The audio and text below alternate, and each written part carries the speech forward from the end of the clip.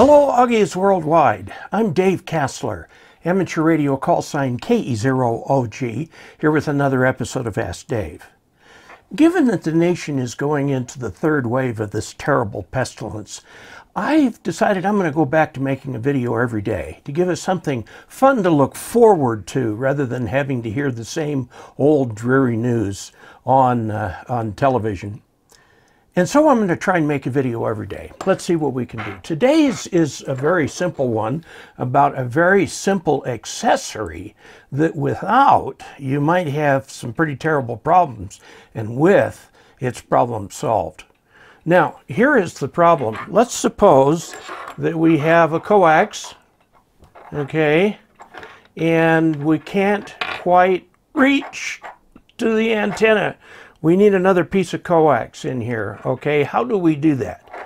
Well, if you're doing things like DXing or really into super weak signal work or stuff like that, the answer is to make another coax that's longer. But for you and me, ordinary hams, there's a much easier answer, and it's called the barrel connector. That's this right here. It's got a female, in other words, an SO239 on this end and another one on this end. And it makes it very easy to plug your coax into here and then get a little bit longer piece of coax and plug it into the other end like this. Now these connectors, like I said, if you've got one in your toolbox, you're in good shape when you run into this situation. If you don't, you're not. Now, the SO239s almost universally, coax cable almost always ends in a male plug. This is a PL259. It's a crimp type connector here. It is rare, but there are some cases where you can get, you'd have to order these special usually. You can get them with the SO239, and then this can go directly onto this. Now you see this fairly often in VHF mobile rigs where the connector on the back is a little pigtail. Sometimes it has an SO239, sometimes it has a PL259. If it's a PL259, you have to use the barrel connector to connect another cable to it. But if it's an SO239 like this, you can screw into it directly. That latter is becoming a little bit more common. But these little barrel connectors are definitely very, very helpful. Now, questions arise from this. First of all, how much do these cost? And the answer is that you can pay almost anything for them.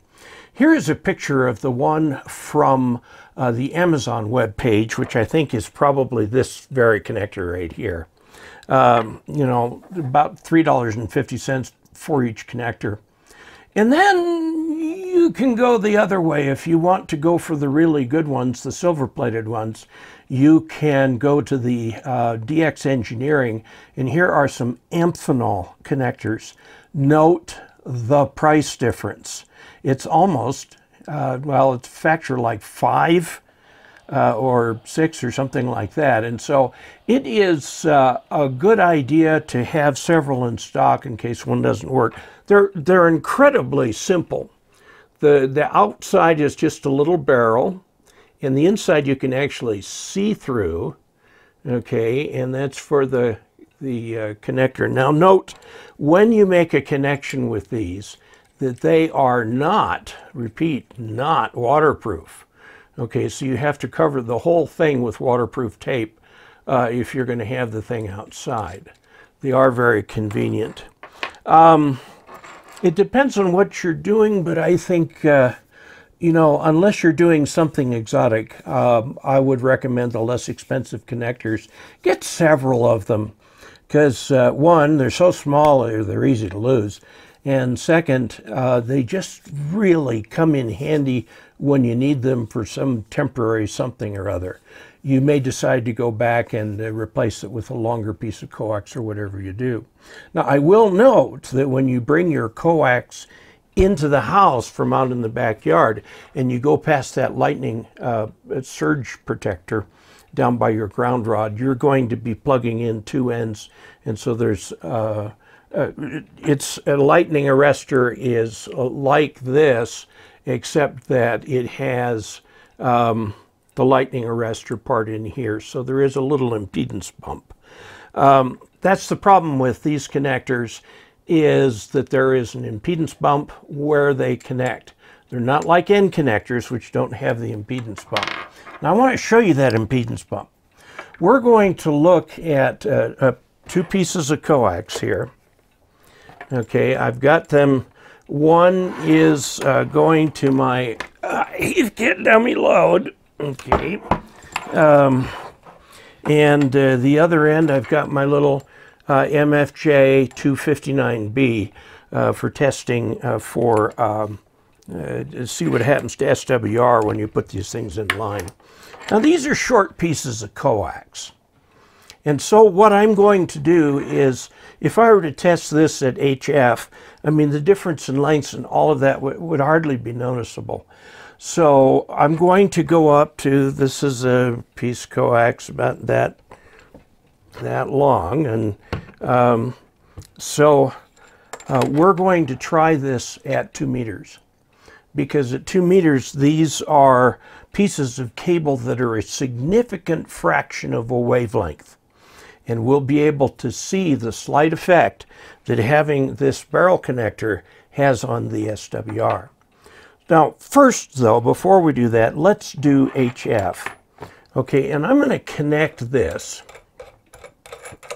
so that this from the SWR meter goes straight into the antenna connector. Okay, and I'm going to turn on this, and we're going to go to 7 megahertz. Okay, there's the 40 meter band right there, and you'll look at it and note that the dummy load has a 1.0 SWR all the way across the band, which it should. It's a dummy load. Okay, now let's take this off of here. Okay, I'm going to attach another piece of coax here. Okay, and then I'm going to put the barrel connector in here and connect that over here. Now these are pretty short pieces of coax, so it's a pretty small fragment. Now let's look at the SWR across the 40 meter band. It's still 1.0. That barrel connector in that line makes no difference at all to SWR. The reflections in the RF that you get from this, and you do because it's an impedance bump, are not enough to affect the SWR on HF. The story is different on VHF. Let's go ahead and take this extra piece of coax out. I've had this dummy load since I was a general class ham. Way back in ancient times. Back when Heathkit was a thing. It really was. Okay, now I'm going to turn this up to 2 meters. We're going to go up to 2 meters. Okay. Now this is just the one piece of coax in the antenna. Let's go across 2 meters, 144. Okay. All the way up here to 148. It's a 1.2 SWR. Okay. 1.2 SWR. Now let's put in the barrel connector. So tell me, what do you think? Are we going to see a huge difference, or are we going to see no difference at all? You know, I'm going to tell you, I'm not much into horror films, so I'll tell you the secret. We're not going to see much of a difference, even at VHF.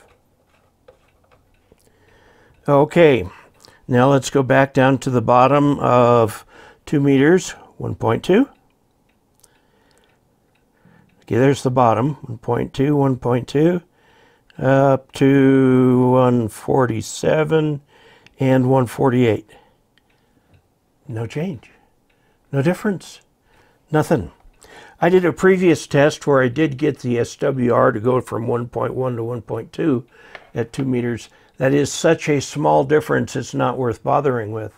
So can you use these barrel connectors even at VHF? Absolutely you can. Now, is it ideal to have a single piece of coax between your lightning arrestor and your antenna? Yes, it is. If you start putting a lot of these in, you start getting cumulative effects of this. And the problem, of course, there is a tiny bit of resistance in these things, so you lose a very, very, very tiny bit of signal, but not enough to bother with. And the change in SWR of having this inserted in line is negligible. So what does that mean for us? That means that the beautiful little barrel connector, I use this so often in the test setups that I actually leave this sitting right over here on the base of the lamp. So there you are. We've looked at the barrel connector. Now I warn you that lots and lots of things are called barrel connectors. And going into ham radio outlet or DX engineering or gigaparts or someplace like that and asking for a barrel connector, you might get a blank stare because there's a bunch of different kinds. The little power connectors that go into a lot of things are also called barrel connectors. What you want is UHF connectors on each end. These are SO239.